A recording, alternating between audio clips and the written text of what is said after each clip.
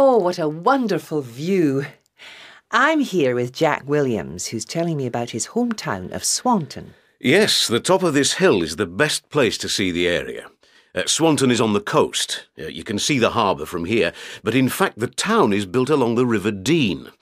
This river comes from a lake in the mountains over there in the distance, then flows down to the flatland below us where the town is built. What do you most like about living here? About Swanton? Oh, it's an important industrial town and a port, so there's lots of activity. And there's a forest behind the town with interesting wildlife.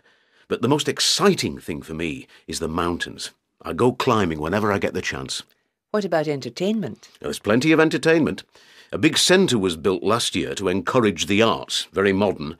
It's got a cinema, a theatre and an art gallery. And there's football. The local team hasn't done so well lately. A few years ago we nearly won the cup. And our area is famous for music.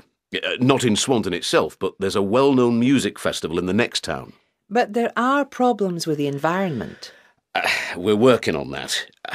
The river was a great place for fish, but the water got so polluted by the factories that most of the fish disappeared. Well, we've cleaned the river up now, and the fish are starting to come back. But I'm unhappy about Swanton Woods.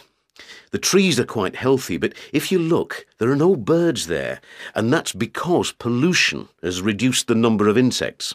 Swanton's growing fast. Are you pleased about the way it's changed? Well, you've got to move with the times. It was completely different when I was a boy. In those days, everybody worked in the factories, and the families all knew each other.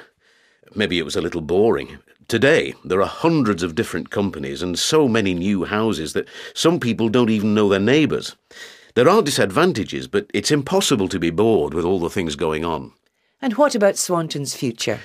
Education is important to us. We have a fine university which specialises in advanced technology and a huge shopping centre just built, which is bringing in double the number of visitors. Good news for us.